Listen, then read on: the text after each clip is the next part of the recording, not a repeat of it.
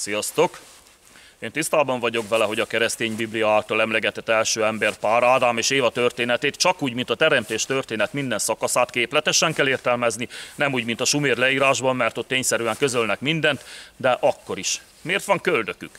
Attól függetlenül, hogy számtalan esetben ábrázolták már a történelem során Ádámot és Évát, a képzőművészet minden létező ágában, mégsem hagyta ki soha senki a köldök odabigyeztését. Pedig gondoljunk csak bele, a festőnek úgy kellett odapingálnia, hogy tökéletes legyen az árnyékolása. A szobrásznak is sokat kellett vesződnie vele, hogy kellőképpen sima maradjon az íve, és az intarzia készítőnek is pontosan kellett kiszabnia a méretet, hogy beragaszthassa.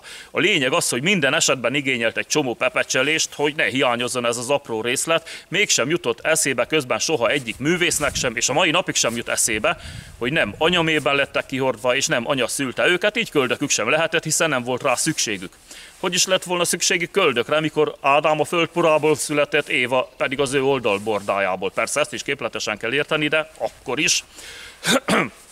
Mert hát ugye a Biblia szerint a férfi, az ember és inkább a férfi a teremtés koronája. Habár ez az oldalbordás kérdés is, meg ez az egész teremtés koronája história, ez is sületlenség, hiszen mármint az, hogy a férfi lenne a teremtés koronája, hiszen a nő a magasabb rendű, mivel gyerekként, tehát minden gyerek lányként kezdi zigóta korában, még az anyamében, csak aztán a kromoszoma találkozásnak megfelelő hormontermelés egyeseket, a hímeket ugye fiúvá alakítja.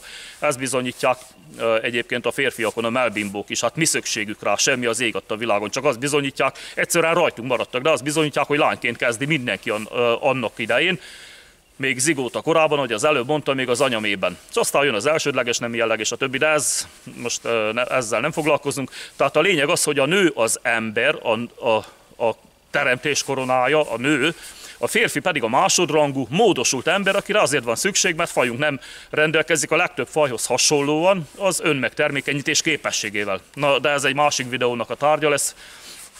Ebben most nem megyek bele, térjünk csak vissza a paradicsomi pároshoz.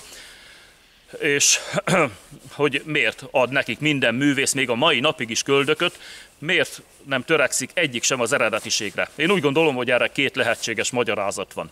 Az egyik, hogy isteni sugallatra, azért, hogy az édeni pár ne lógjon ki túlságosan a szokványosnak nevezhető emberek sorából, hogy ne tűnjenek különcnek. Persze ez bizonyíthatatlan, hiszen az efféle sugallatok, illetve az ilyen sugallatok vezérelte gondolatok és cselekedetek olyan dolgok, amelyeket az ember teljes mértékben a sajátjának érez. A másik magyarázat pedig, hogy ők maguk, mármint a művészek nem szeretnének kilógni, tehát különcnek tűnni.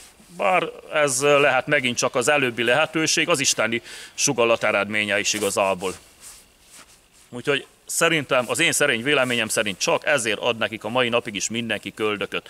Holott, ha valaki egy ilyen horderejű témában szeretne alkotni, egy ilyen művész, akkor annak azért illene tudni, és valószínűleg ismerik is a teremtés történetet. Úgyhogy csak ez lehet a magyarázat. Köszönöm a figyelmet, sziasztok!